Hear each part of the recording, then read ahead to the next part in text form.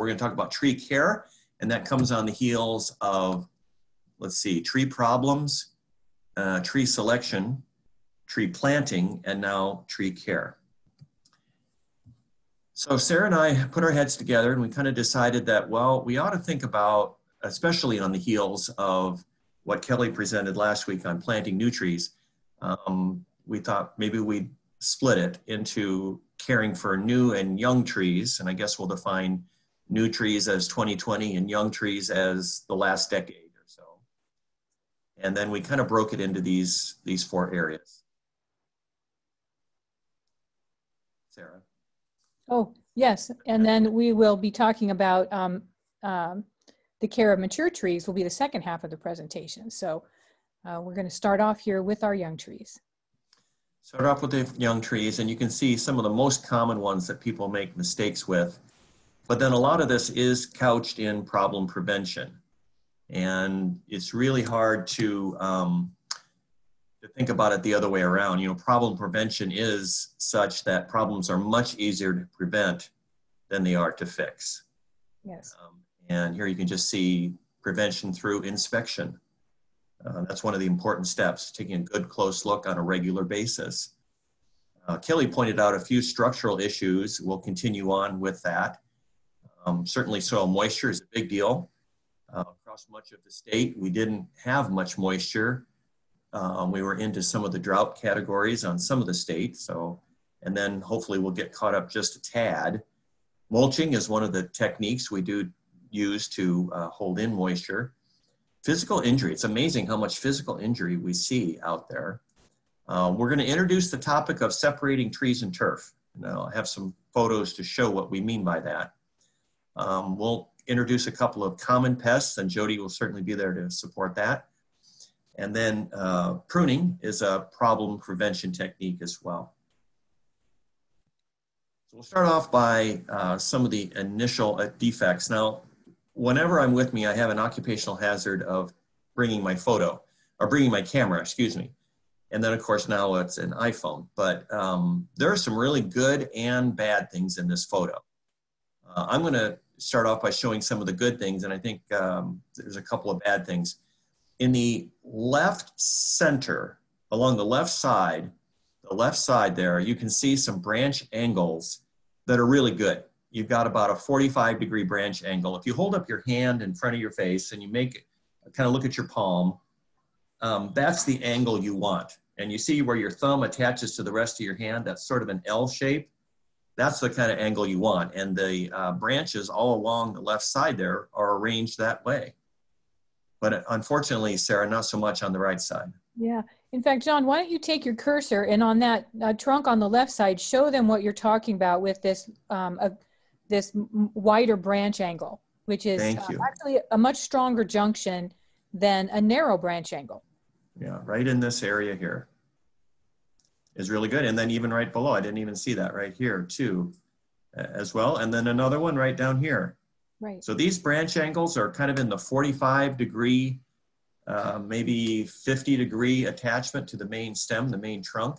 And they will develop and increase in size, and they will not compete with each other as opposed to what we see here in the middle. Right. Very quickly, that's going to start pushing on each other, and that will be a big problem. Yes. So what you're seeing that just needs to be taken care of early. In that center trunk where the branch angles are very narrow, you don't have strong attachment between those branches where they come together there. So it's much easier for a branch to fail when we have a narrow branch angle like this, especially if the two sides of the two competing branches are similar in size. Then they become what we call codominant branches or codominant trunks. And those two factors together, the branches that are the same size and that very narrow branch angle, creates a weak joint. And we quite often see trees fail at that joint, particularly like hopefully they won't get it out in western Nebraska, if we have early season snow or ice when there's still leaves on the trees. That's a heavy weight, and it's a quite easy situation for us to see significant damage at these types of junctions in a tree. Here, a little bit more close-up version of the same kind of thing. We're just about 6 inches away from the tree trunk at this point. And again, I will show just a couple of features that make it easy to see what's going on here. It's this attachment right here is what we're talking about, kind of that V between your two first fingers. Right in here is a branch structure called the branch bark ridge, where my cursor is. That's just a good landmark to pay attention to. And then right over here, where the cursor is something called the branch collar. And a little bit later on, we'll be pointing that out, that's a good place to make a pruning cut. And in fact, that would be our recommendation here. Now, you could make a pruning cut here, like, oops, sorry. You could make a pruning cut right here, and that would work. Or you could make a pruning cut here, and that would work a lot better. If we make the first cut, that's going to create a pretty large wound. And while that would help to remove the problem branch, this wound is going to be about half the size, and the wound is going to close a lot faster as a result of the proper placement of the saw. So just outside the branch bark ridge and just outside the collar, and that'll make a nice cut there, and the wound will close over pretty quickly. Again, problem prevention. We've got a lot of problems in this photo. Sarah, you can probably mention some of them, but the first and most obvious one is this crack. And again, this is a development of a double leader or a codominant leader through a little bit of windstorm. This isn't that big a tree. This is definitely in that younger category. Just a little bit of storm damage on this has made a big crack in this tree, along with all the stuff on the left as well. And this is what eventually happens with those narrow branch angles and those codominant leaders is quite typically trees will develop a crack at that joint. And once that trunk starts to crack, it'll just get worse and worse over time. You'll get water in that crack in the winter that will freeze and expand and push the two sides farther apart. So there's really no repairing this. So what we're trying to get at here is you really need to address these types of structural branch issues when the tree is young. And you can make small pruning cuts on the tree that will eliminate these very easily. Now here's another situation that's similar, but different yet. You see these in all varieties, shapes, and forms. If you were really good with a pruning saw, you might be able to eliminate the middle stem here. And you'd eliminate the included bark that you see where this branch here pushes on this branch here, and you'd eliminate the crack as well. Ideally, you would have done that 2 years previous to this, when these were maybe about 1 inch in size. Now they're about 2.5 inches in size, and you can see this will only get worse. So these are just more examples of the same kind of thing. Now once you start to look for these structural defects in trees, you're going to find that they're really very common. And unfortunately, sometimes the way that homeowners prune when they don't understand good pruning techniques exacerbates these problems and really creates them. It creates them instead of getting rid of them. So.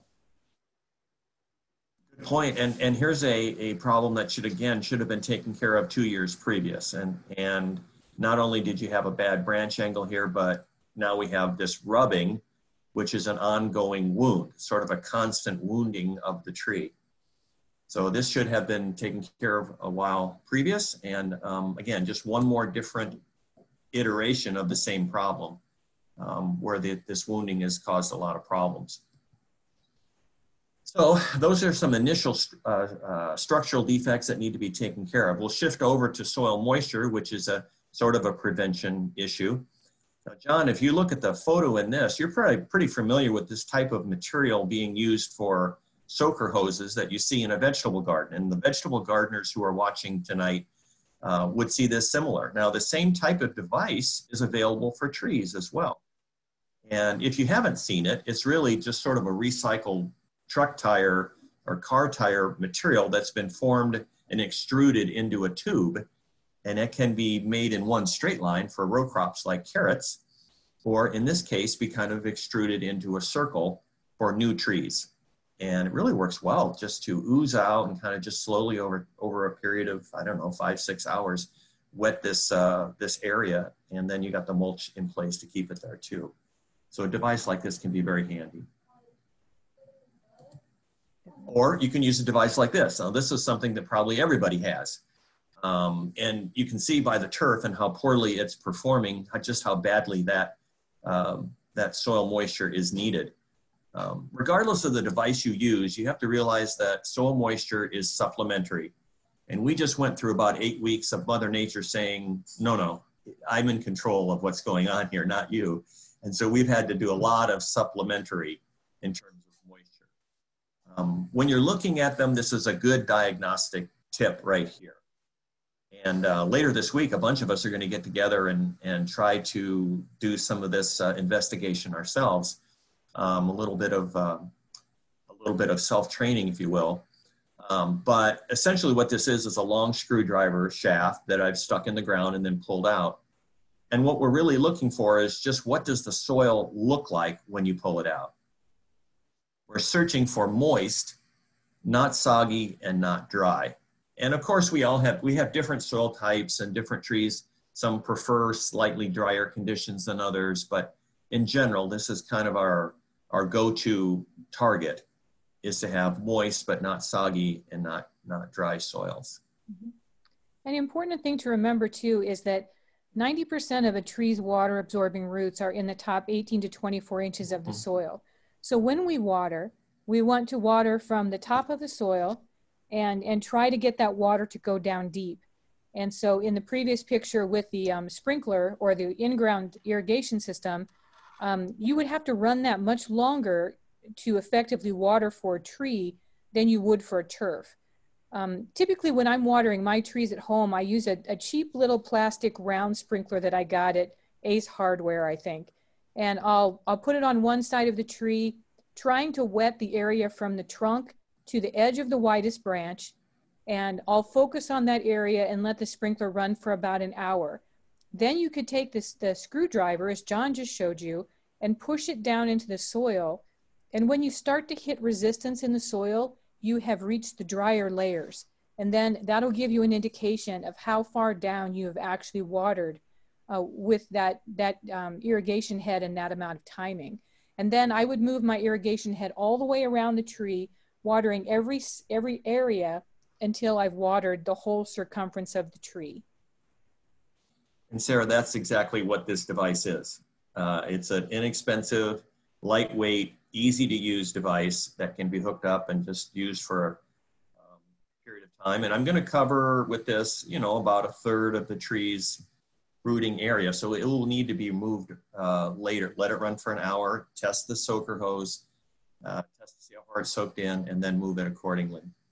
One of the things that helps us keep the moisture in the ground is mulch. Were you going to say something? I'm sorry. Yeah, John, Georgia has a question about what do I look for on the screwdriver to tell if I'm watering correctly. So I think one of the things, Georgia, you would look at is just how far down into the soil can you push the screwdriver? That would be one thing. And what else would you suggest, John? Well, that's a good first one. It's just how much resistance there is and how easy is it to push it in the ground. And then secondly, if soil does attach to the shaft of the screwdriver blade, what does it look like? Is it dry and powdery? Does water drip off the screwdriver blade? I've seen that before. Or is it like this, where it's just kind of a nice, moist, it's not muddy, but it's just kind of a nice, moist consistency. So ideally, this is what you want to look for, but both are good, where you're looking for just how hard it is to push it in the ground and how far can you push it in easily. And then what does it look like when it comes out? Invariably, there'll be some kind of, a little bit of soil that comes out with it. So good question, Georgia. It's good to hold the moisture in. Once the moisture is there on a new planting like this, it's good just to hold it in the ground. Now you can see that the soil is there, the mulch layer is there, about 2 inches thick, and it's been pulled back just a little bit from the tree trunk. Now we would prefer it be pulled back a little bit more. It looks like it's been pulled back just a few inches. Probably best to pull it back about 6 inches or so, because we really don't like damage from any kind of critter, and they like to find a place to do that. And also it holds a little bit more moisture around the trunk than we would like. But ideally, this is a good setup where we have a nice big wide mulch area. I'm not a big fan of the metal ring that is used here, but it's kind of a personal preference. That tends to be something that gets in the middle of my lawnmower blade. And in eastern Nebraska, where the soil heaves, it tends to be pushed up over time. But initially, it doesn't look too bad. Yeah. Now, this is what you want to avoid. And I think Kelly showed a couple of these photos last week, is where you're actually mounding up mulch. It's probably 12 inches thick here into sort of what is viewed as a volcano. And the problem with it is when it's wet, it actually holds a lot of water right on the bark. And when it's dry, it actually sheds water away from the bark like a thatch roof would do. And so neither one of those extremes are any good. You can see the same kind of thing. And I was just shocked. This was a new planting in an area that's about a mile from my house. And I seriously had this thought that the contractor here must get paid by the yard of mulch that they apply here, because more is better in that mind, or at least more is better for their invoice. But a real problem here. The only thing good about this is that it does keep the weed whip away, or a 15-year-old ne'er-do-well who maintain this, is that it does keep them, because they, as they're hitting the lawnmower up against it, they bounce off the mulch bed here first before they actually hit the trunk. But problems written all over this. Yeah, this really makes me angry when I see this, John, because it's so common in commercial plantings. You know, if you go to and look at any commercial landscape as you drive around, you know, 95% of the time you're going to see the trees mulched this way. And it's to the point where, you know, your average gardener who sees this thinks, oh, this must be the way to do it. I must need to pile the mulch up around the trunk like this. And this is really a bad idea. There's a lot of problems with this. So this is 100% the wrong way to mulch. Yeah, this was more of a residential application, or maybe a park-like application, and this is a commercial area. It's near where I get my hair cut. But yeah, it's sort of used as an example, because if a professional does it, it must be the way to do it. So we need more illustrations on what not to do. Now, as the tree diameter grows, this is the same tree we were watering before. It's just 3-4 years later. You're going to want to expand the mulch ring. And you're going to want to expand it out. Again, it's one of those things where you can see where the initial ring was, just from the color and the sun bleaching. And then basically here doubling the size of the mulch ring, and to the point where it is now sort of underneath the branches. And as it comes out, you want to expand that a little bit more, because the branches grow out, so do the roots. And you really, the mulch is there to keep the roots cool and hold in moisture. It's not a trunk treatment, it's a root treatment so that the roots can stay cool and moist and hopefully suppress some of the growth. We often get the question, Sarah, about do I need to kill the grass before we do this? And routinely, I tell people, no, just put the mulch right on top. Right, you can easily smother the turf with the mulch. And then that negates the need for you to put down Roundup or to strip the turf off by hand or with a sod cutter. So that's typically what I do if I'm enlarging a sod bed or enlarging a mulch bed, is I might cut the edge of the bed where I want it to be, just using a natural edge cut with a spade. And then I'll just smother out any grass that is remaining in the mulched area. So John, Priscilla was asking, she wanted us to confirm how far to pull the mulch back away from the trunk. And you had said, you know, ideally about 6 inches. And then the depth of the mulch should be anywhere from 2 to 4 inches, depending on what type of mulch you're using. You know, if it's a more porous type of a mulch, you might go a little bit deeper. And if it's a type of mulch that may compact or develop a fairly thick layer, then you might just go a little bit shallower. But the general recommendation is somewhere between 2 to 4 inches of mulch. Right. And that's what we've strived for here. Mm-hmm. Now, if you don't do the mulching, this is what can happen. And again, this is injury from a string trimmer or from the lawnmower itself. It's funny because if you look back to some old videos that you might have, when string trimmers were introduced in the 70s, the actual usage on a commercial was showing trimming around a tree.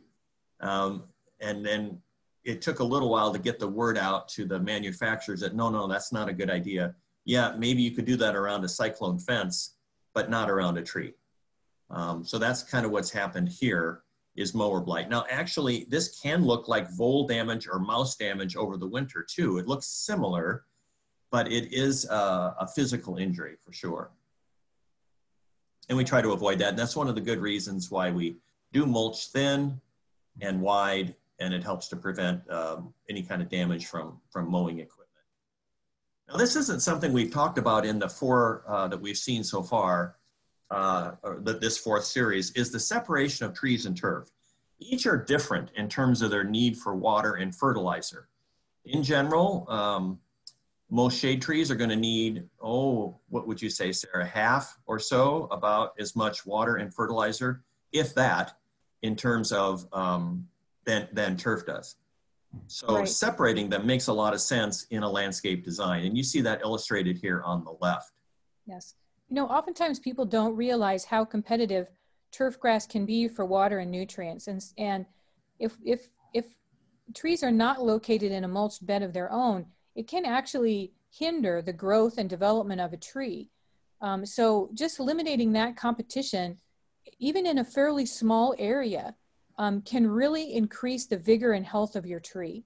So it's a great, it's a much preferred idea to separate the trees from the turf.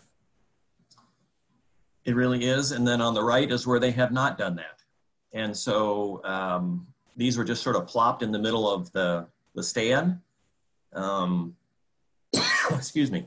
And you can see there are probably as many dead needles on the ground from these spruce as there are live ones. And in this case, if you look at the lushness of the turf, it's due to the fact that the trees are being cared for at the same level of input as the turf is. And so they're being overwatered, over-fertilized, and eventually they will really struggle.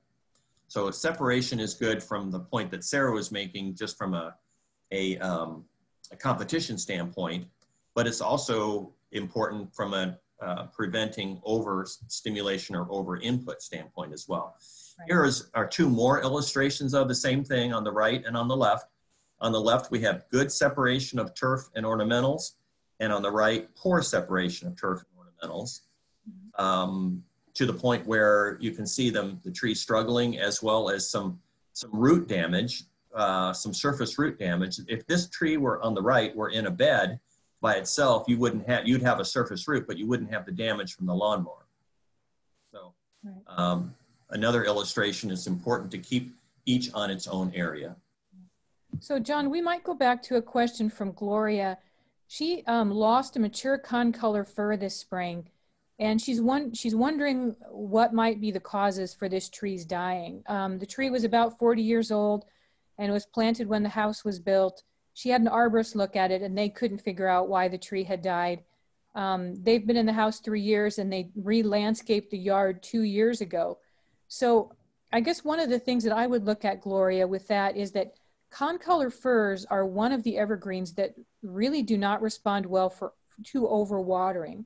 So if the irrigation system is running too often, and quite often people will set an irrigation system to run 3 or 4 times a week to keep their grass looking nice and green in the middle of the summer. And that could be way too much for the concolor fir. Creating that shallow area of moisture, of soil on the top of soil at the top layer, which has a lot of water in it, and not a lot of gas or oxygen exchange is occurring through that layer of moist soil. So that could be part of the problem. You might want to look at how often your irrigation system is running and how moist you're keeping the soil. Now, on the other hand, it could be that this tree had a stem girdling root or some kind of a root issue that resulted in its decline. And if that was the case, it could be that, the tree has been growing toward this eventuality for several years, and you just happen to be the unfortunate one living in the house at the time when the tree actually died. And there's no way that you'll be able to know if there were underlying root issues until the tree is taken down and if you pull the roots out and actually are able to look at them. But actually with a 40-year-old tree, you may not be able to do that. So those would be some of the first things that I would think about with this tree that could have potentially been causes of the death. Those are good ones to investigate. And again, why you try to separate the two. Yes. Another thing you would have to help you a little bit, again, would be the screwdriver. It's important to know about your irrigation in terms of the number of times a week, but it's also how long you run it. And, it's a matter of just how wet you are keeping that root system and just how many air spaces are there. Sarah raises a really good point about we need oxygen. We need roughly half of that soil to be empty. And if you're constantly filling up all of those air spaces with moisture, then that's going to slowly and surely bring the tree to an early death. All right, and then another one is sun scald, another one that we want to prevent. And Kelly talked a little bit about this, but what happens especially on thin bark trees in the wintertime, thin bark trees will warm up in the wintertime, and what will happen is that will loosen just a bit and de-harden just a bit during the daytime. And then of course at night, it will be cold. And then during the day, 50 degrees or so is very common, back down to freezing at night. And this repeated high-low temperature over the winter causes problems. So what we want to do is not keep the trunk warm, we want to keep it cold. We want to keep the trunk sort of a constant cold temperature because the tree is well adapted to staying cold. What it's not well adapted to is going through those fluctuations. So what you see on the right there is just an inexpensive piece of white PVC. You might use that for drain tile around your downspout. You can buy it at any home improvement store. It's split in the middle with a hacksaw or a Dremel tool, and then you just open it up and put it around the tree. And this would be installed around Thanksgiving and taken off around Easter, just mid-November through late March in that time frame to reflect the to reflect the wintertime sun. So this is something inexpensive you can do, especially on thin bark trees. So any of the white ash clones, any of the red maple, Norway maple, sugar maple, some of the birches are a little bit thin bark, any of the fruit trees that John has taught us about, any of the apple, crab apple, peach, nectarine, any of those types of trees that can get this kind of physical injury. Once the tree gets old enough that the bark starts to get thick and kind of corky, then you don't have to worry about this anymore because the tree is much more resistant to this type of damage in the winter once the bark has become thicker and mature. It's only when the tree is young and the bark is thin that we have to be real concerned about this. Yeah, the thickness helps a lot. Also a little bit of wintertime canopy. The branches grow out a little bit more and they also do a little shading. So the two together work really well.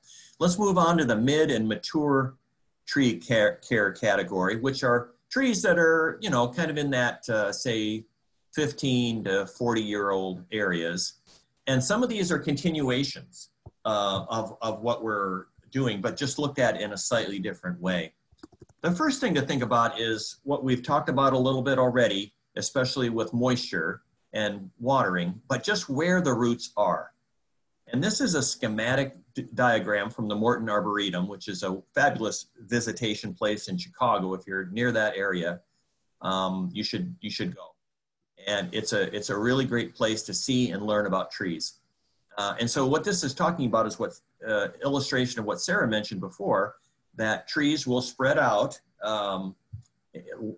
shallow and wide. So in the upper 18 inches of soil, there are some quick and easy ways to do it. If you want to double the drip line of the tree, that's a good quick estimate. Here's the drip line of the tree. If you just want to double that, there you go. Or if you want to take the tree and lay it on its side, the roots will spread as far as it is tall. So either way, that's going to get you kind of about where just a good first estimate to where the tree roots actually are. Now here's another thing that I literally tripped over and helped me understand how to learn about where the roots are. This is on a little walk through it's kind of like a forest, but it's more of a state park. And you can just see how the first tapered root comes off. There's a little bit of, just a tad of, you know, a little bit of erosion here for us was beneficial because it helped us understand where that first root comes off. And then if you look down the path, you see this root, this root, this root, and this root. That's where the other trees have had these surface roots. They're going to spread out low and shallow and wide. And this tree was planted by Mother Nature, and that's the way Mother Nature plants trees. So this is the illustration. It just helps us to understand where these tree roots are. So as we manage a mixed landscape of perennials, ground covers, turf grass, vegetables, and trees, it really helps us understand where tree roots are. And here's another illustration of tree roots, where tree roots are, but also adds in the complicating factor of soil volume, of just how much actual quantity of soil that tree roots have to grow in. All these trees are planted at the same time. This is at a commercial site in West Omaha. And look at the difference. These are all the same species.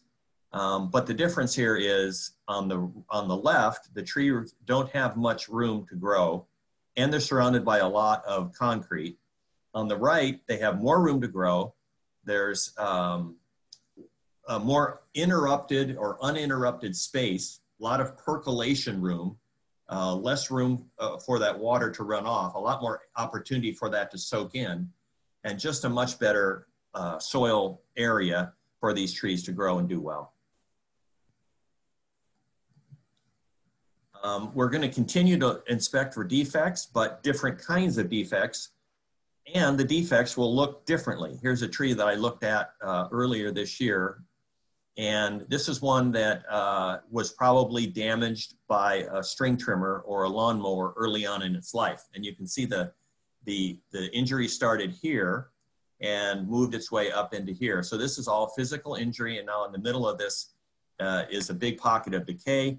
This tree is unsafe at this point, and I really was sorry to have to tell the homeowner that this tree was in poor shape and needed to come down. You can see another big wound here, and on the other side, if I remember right, another big wound. So these are rather extensive.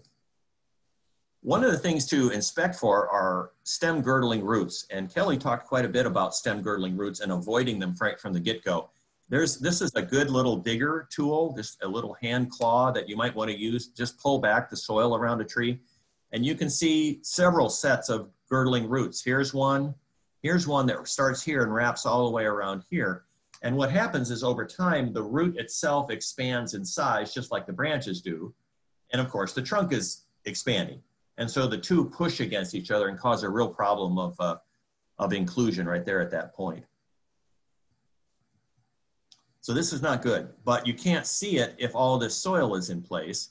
So that's why a little bit of just digging with that hand digger makes you at least be able to understand what's going on. Here's another pocket of decay caused by the same kind of thing. And this is common on clump types of plants like this river birch. Because again, this area here is pushing on this area here. And when that happens, in some cases, the tree is able to survive for quite a length of time, Sarah. In other cases, not so much. This tree is only about 10 years old. Right. So this one has a real short life ahead of it. And what happens is this kind of thing. This is the result of included bark. You can see this area is sort of concave, and that's a result of being pushed on this part of the trunk. This broke away and failed and fell on, hopefully not anything important. It's interesting. This also, you see here, I just noticed this tree also had a girdling root right here. So this tree was a problem waiting to happen. And this is why inspection is so important to be able to look for that. Many times you'll see cracks develop in older stems, older branches. You can see a big one here. And that developed as a result of that heaving and thawing during the winter. Now, when you see something that needs to be taken out, what we're looking for here is taking off the branch, as I started off talking about at the branch bark ridge. And this is something that Sarah calls callus roll. Yeah, so this is an example of a good pruning cut, because you can see that the tree is responding to the pruning cut with new tissue. And that roll of tissue around the edge of the pruning cut is called callus tissue. And eventually, over the next 3 or 4 years, this callus tissue will continue to grow, and eventually it will cover that whole wound. And this is the best way to prevent wood rot from getting into the trunk, is to have a good callus development that will seal over that area where the wound occurred. Now, if you see a pruning cut where the callus tissue is not developing evenly, as in this picture, see at the bottom of that cut, we have almost no callus tissue for a small section. And then also at the top, we have less callus tissue. That indicates that the pruning cut was made too close to the trunk in those 2 locations. And it's going to be much more difficult for this tree to eventually seal that wound. In fact, it may not ever completely seal that wound. And that just allows wood rot to enter into the trunk and to become a structural issue for this tree in years to come. So here you can see on this little tree, it's almost kind of hard to see it, but this is a completely sealed pruning wound where the callus tissue has just completely covered over the wound. That is ideal. That's what you want to see when a pruning cut is done correctly. And the reason that happened was that they paid attention to the branch bark ridge right here and to the collar. And the reason we put this one in here is because it shows those structures. Here's the collar, here's the branch bark ridge, and the cut was made in the right place. The branch collar can be a little hard to find. It's less obvious on the tree than the branch bark ridge. Usually it's just a little area of swelling at the base of the branch where it comes into the trunk. So you typically want to find the branch bark ridge and then cut at an angle away from the trunk. And then that usually takes you outside the branch collar. And then there's always a few pests that trees get, and you want to look for the classic ones. This is an Austrian pine. This pest is called the Zimmerman pine moth. And whenever you're in a situation with pests, you want to ask yourself, well, do we retain this plant in the landscape and manage it? Or is it so bad that we need to remove it? And with some pests, you lean more in the direction of retain and manage, and in others, over to removal. In my experience, Zimmerman pine moth is a serious pest, but not one that is that ultra serious, and one that can't be overcome. And it just takes a few timely and judicious applications of the appropriate intervention, and it can happen. Here's one that is a little bit more in the realm of, oh my, do I want to keep this in the landscape? So again, Japanese beetle damage, and a lot of us have seen this in various parts of the state, can really devastate a young tree and a mature tree, either one. I was looking at a tree last week, and it was worse than this. There was less foliage on this tree than there is on this one. Every leaf looked like a doily. And in several years, it really loses its appeal for sure. And then also every year it gets damaged a little bit, it weakens the tree just a little bit more. So Japanese beetle is one of those you really scratch your head over, as is the emerald ash borer. And this is a photo I took of an infested tree. And you can see the telltale signs, a really thin canopy, a lot of epicormic shoots at the base of the tree, and the trunk is trying to regrow and trying to keep itself healthy.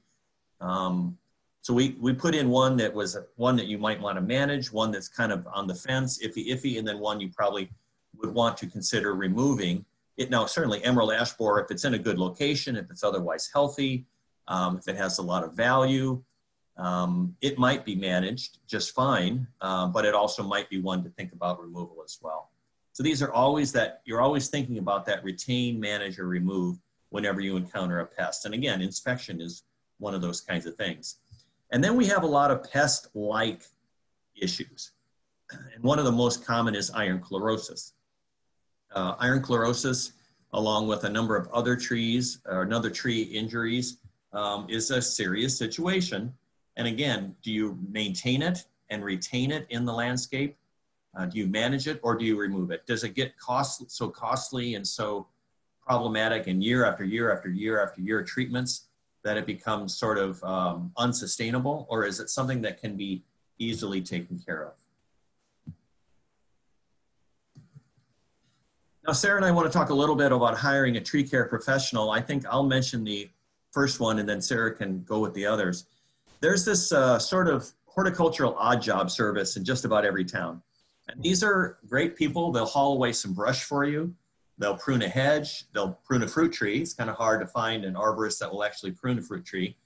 They'll grind out a stump. They'll do all these horticultural odd jobs. And it's important. These are tree care professionals that really help us manage our landscapes. But there are others too if the problem is more serious. Right. So the two logos that you see here on the screen, the first one is ISA, which is the International Society of Arboriculture. And then the second is the Nebraska Arborist Association. Both of these organizations have a pretty rigorous training program that they will put potential arborists through. And then arborists have to pass a test that covers a multitude of topics from, tree selection, tree identification, tree planting, care, pruning, pest identification, ropes and climbing, safety in trees. It's a very rigorous training course. So what we typically recommend is that if you need help with a tree issue, whether it's pruning a tree, and typically we would say if you can't prune whatever it is you need to prune from the ground, then we would recommend that you hire an arborist to do it for you, because climbing in trees and with saws and chainsaws and up above the ground is dangerous work. So if you can't do it from the ground, we would suggest that you hire an arborist. And you can go to either of these organizations' website, and they both have a search feature so that you can put in your state and your city and search for certified arborists that are near you. And then that can give you a starting point and a list of companies or arborists to call for them to come out and take a look at your tree and see what kind of work needs to be done. So if you just Google them, the International Society of Arboriculture or the Nebraska Arborist Association, that will get you started to find the certified arborists near you. And they'll do good work. There are some practices that are not recommended, and sometimes they're carried out by people who shouldn't be doing tree work. And we're just going to highlight three of them. The first one is called crown raising or excessive elevation. And what happens is an unknowing tree care person, we'll call them arborists, they actually just cut off all the low branches of the tree and they raise the crown. And this is bad because what happens is this will, during the young part of a tree's life, it will decrease the stem strength, the trunk strength. And in an older part, like these are a little bit more mature trees, they will not get any stronger. So as the tree gets bigger and the crown grows, they will not strengthen in their ability to withstand tree stress and the energy of a storm or something like that. And so it's sort of the kind of the lazy way to do it is just to get a lot of it taken care of easily that way. And a lot of this, unfortunately, is all due to the interest of the homeowner to let grass grow underneath the tree. And certainly there are better options than that. So you want to make sure that whoever you hire, you avoid excessive elevation.